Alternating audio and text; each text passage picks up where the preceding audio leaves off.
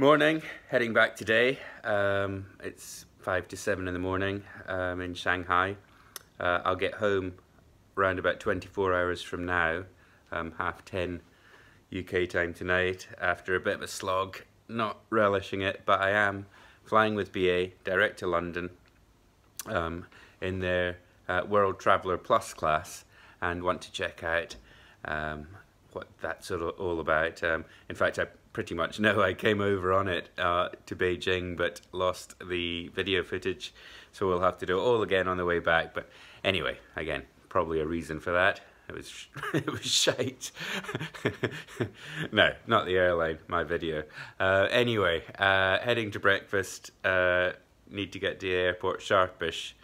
On the Dreamliner, they have opaque windows, large windows, but they dim themselves, or you can dim them. So hopefully it's gonna be the whole day in the light. So hopefully they put it into darkness so I can get some more sleep on that. Didn't get too much last night. And anyway, I'll head to breakfast quickly.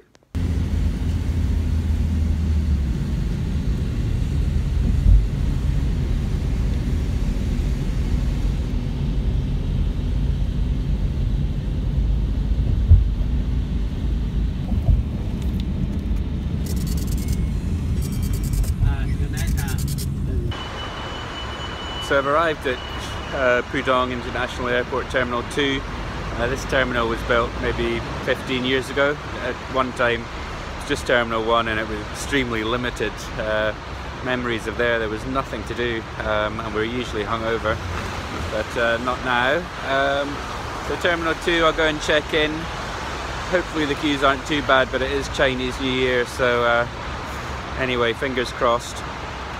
And we'll see what this Dreamliner is like. The problem is I booked into seat 21K, which I found on the first leg is a window seat without a window, but serves as a useful pillow to lean against, well, a hard pillow. Anyway, we'll see. So the taxi ride from the hotel in Puxi to Pudong Airport took an hour and 15 minutes with a bit of traffic. I was thinking about getting the maglev. You can see that signed in the notice board behind me.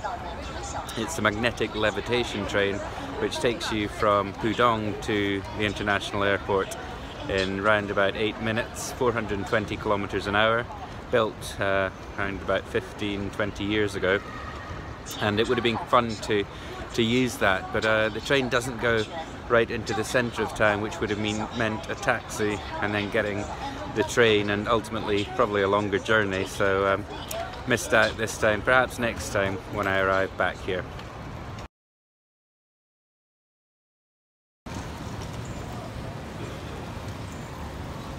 Just realised, schoolboy error, forgot to wash my face before I left the hotel. Ridiculous. I had a shower but didn't wash my face.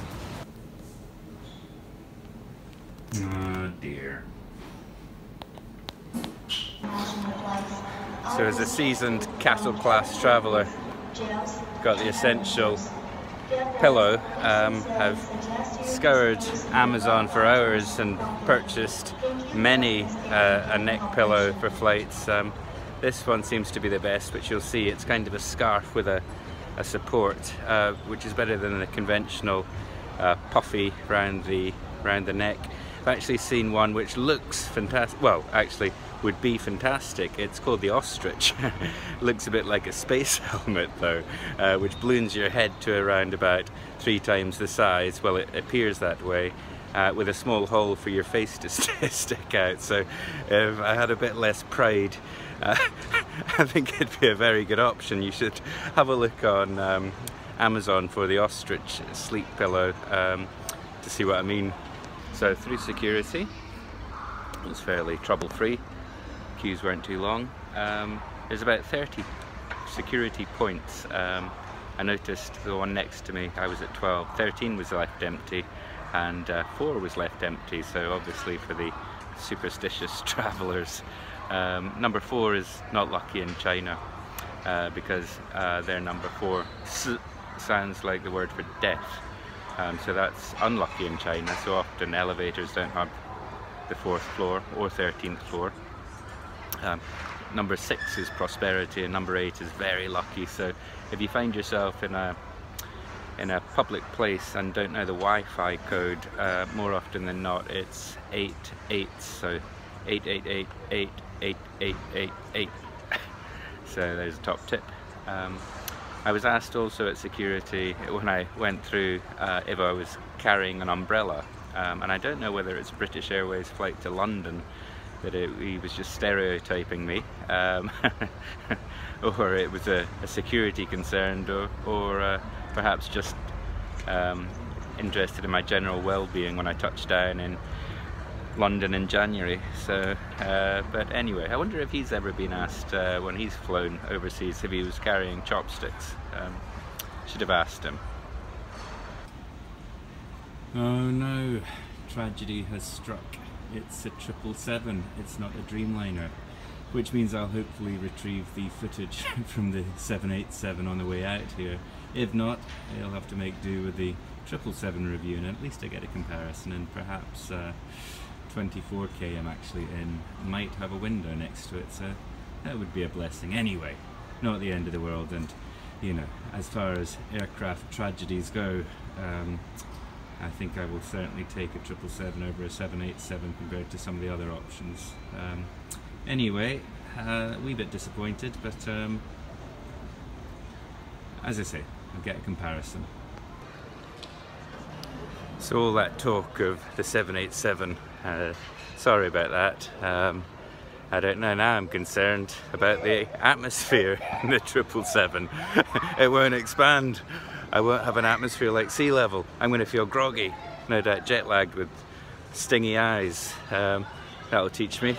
Well, anyway, on my way, hopefully to get some xiaolong bao, which is the Shanghai dumplings. Just realised, having not got to Pudong, haven't tried them on this trip. So I'm going to go in search of these to get my fix.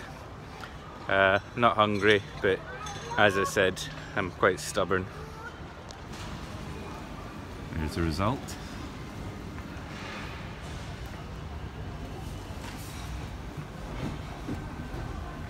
Phu Yuan, Phu Yuan. 你好，有小笼包吗？谢谢。Combo. Ah. So traditional Shanghai xiaolong bao. Could only get a combo meal, so I've got pork and celery dumplings as well. Not even hungry, so I might not manage this, but I just wanted to try. Greedy because I had breakfast as well. People will be calling me Xiao Pang soon, little fatty boy. Anyway, who needs Dishui Dong?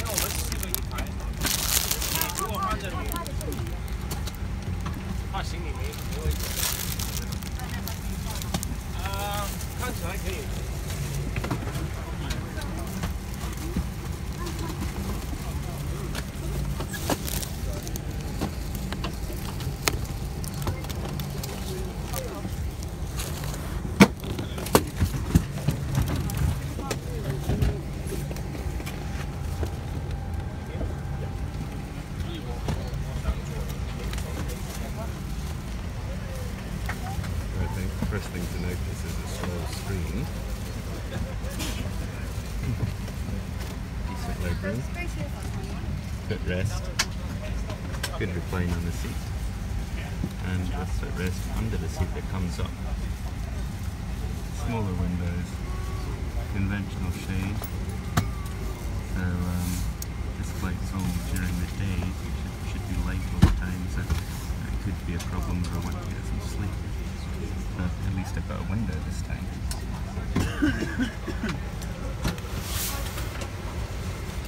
Yeah, tiny screen, dated, and it doesn't have a USB. No USB charger, so I'll be lucky if my phone survives this trip. Disappointed. So this is the fetching neck rest I was referring to. See? It's like a bracket.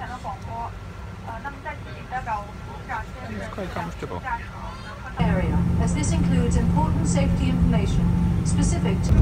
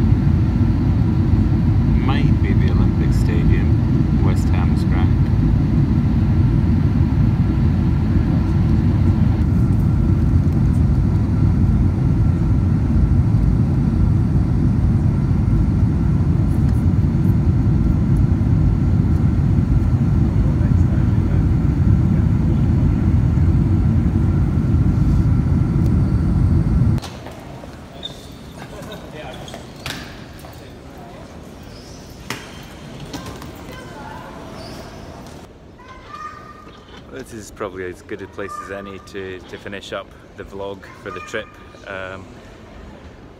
No point carrying on to the train and everything, we've seen that. So yeah, had a great trip, really enjoyed doing this. I hope you've enjoyed watching. Really enjoyed China, fantastic place, great people. You can talk about anything, the people are the same the world over. Maybe not talk about politics. But British politics they're well aware of, but technology as well, QR codes, scanning, I think these are all things that are going to come to the UK probably in a year, 18 months time. Certainly more health conscious as well, less smoking, not expected to drink, more people out running, that type of thing. It's cleaner than I remembered, but just that bit more sophisticated. So yeah, really enjoyed it, and well, look forward to the next trip. I think I'll choose maybe a different airline and a different place, and take it from there. Thanks a lot, and if you've enjoyed, please subscribe to my video channel and keep watching. Thanks a lot.